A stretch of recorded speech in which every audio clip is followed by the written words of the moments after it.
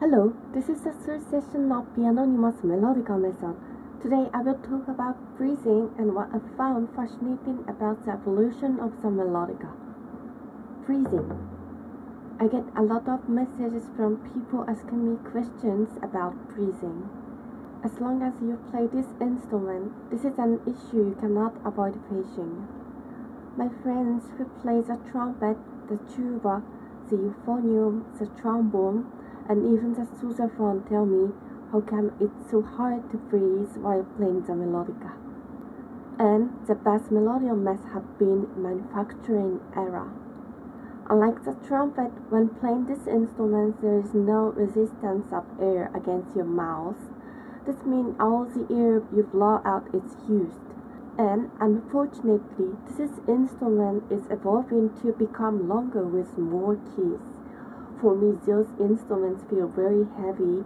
I feel beauty in smaller keyboards, which is why I use a 22 keys model. Now, even as a Japanese person, I'm pretty skinny at 161 centimeters and 42 kilograms. My body is unideal as a wind player. This is due to my family's genes. However, everyone who has heard me from comments, your lungs are built like a machine, or once you open fastener behind your back, a large old man will come out.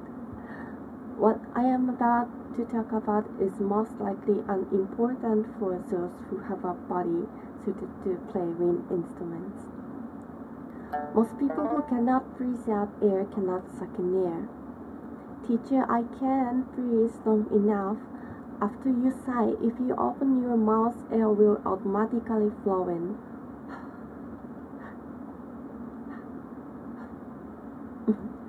But when nervous, some people forget to breathe in air. First, analyze where you need to breathe.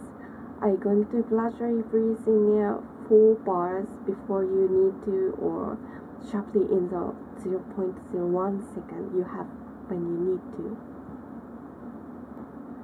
Are you going to breathe in through the nose, the mouth, or from both?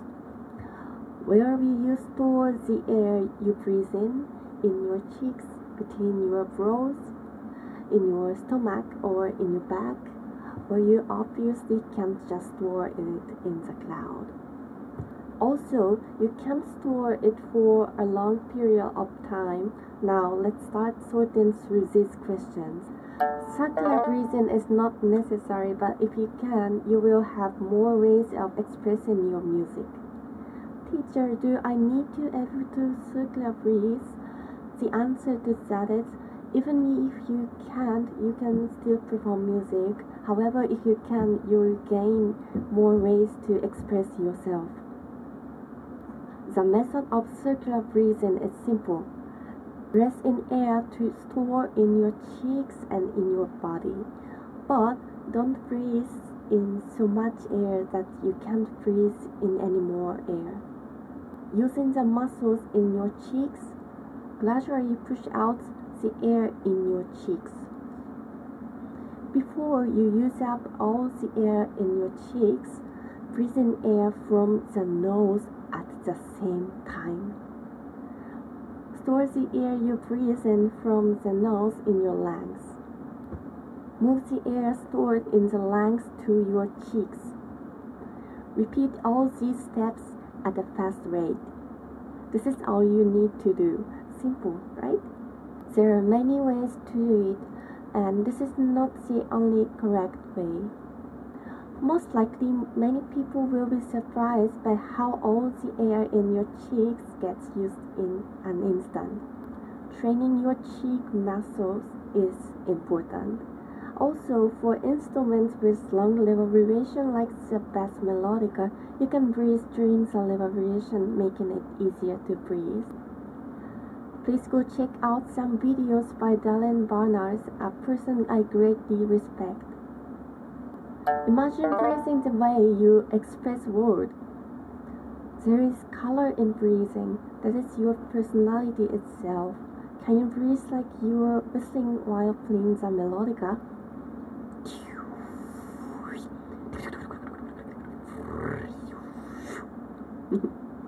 Is that whistling sound the same as the sound you imagine in your music? Japanese only has 5 vowels, only a, e, I, o, u. We mix these 5 vowels and consonants. What sort of vowels and consonants exist in the country you live in? Are there unique vowels or consonants that don't exist in other countries? If your ears can pick up those unique vowels and consonants, you can expand the sound you make with your melodica, theoretically that is.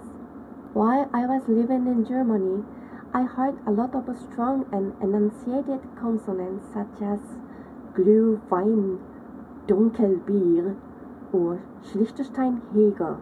Disregarding whether I can pronounce those words well, it is important whether your ears know the consonants like these.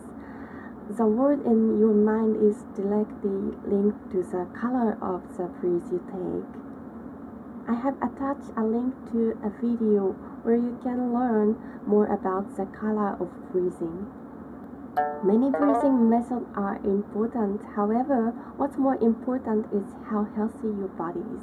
I'm always worried and thinking about breathing, such as even with a smaller body than that person, how can I get better than them?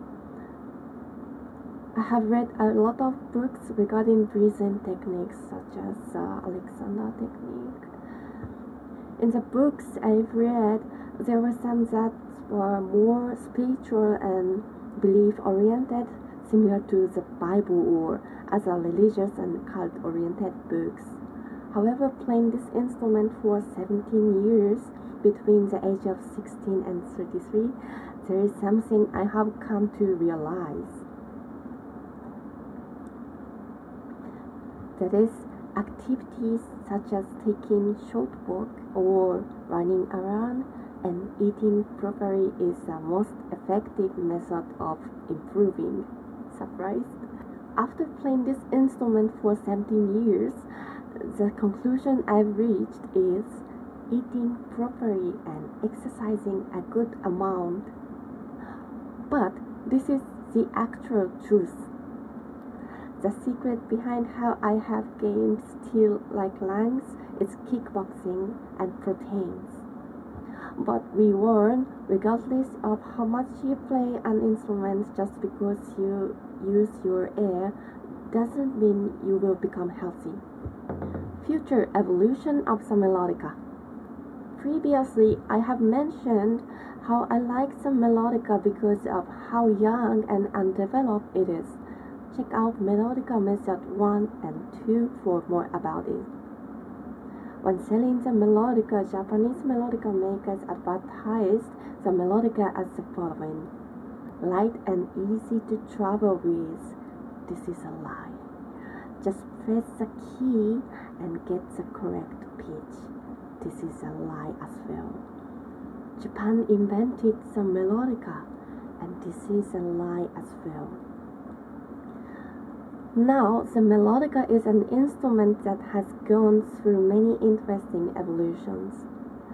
Back in the day, with the concept of what a pocket accordion was to an accordionist, it was designed by the French, who focused on aesthetics, and built by the Italians using their highly advanced technical skills and technology.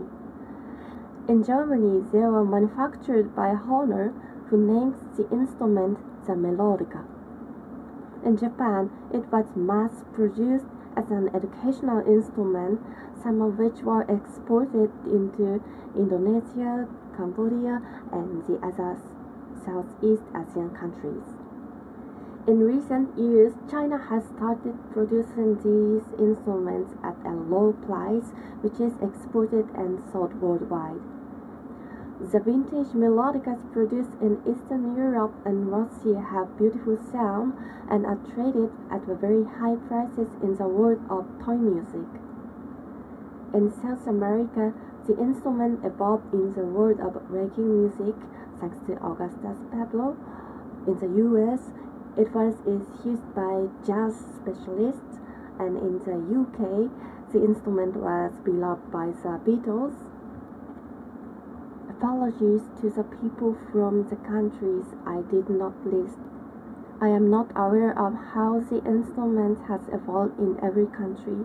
I would love to learn more about how the melodica has evolved in different countries, so please let me know about your country in the comment below. In other words, the manufacturing evolution and musical evolution are both happening worldwide at the same time. It's safe to believe that not many other instruments evolved in this unique way. I always think of it this way: the research of melodica cannot be completed by one person alone.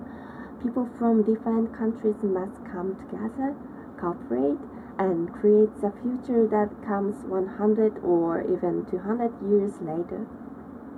There is another interesting thing about the melodica that I have forgotten to share about. It's an instrument that can evolve during a time like this, where YouTube can connect people from around the world. To my Melodicaholic friends around the world, thank you very much for helping me and stimulating me with all your melodicas. Thank you very much for watching.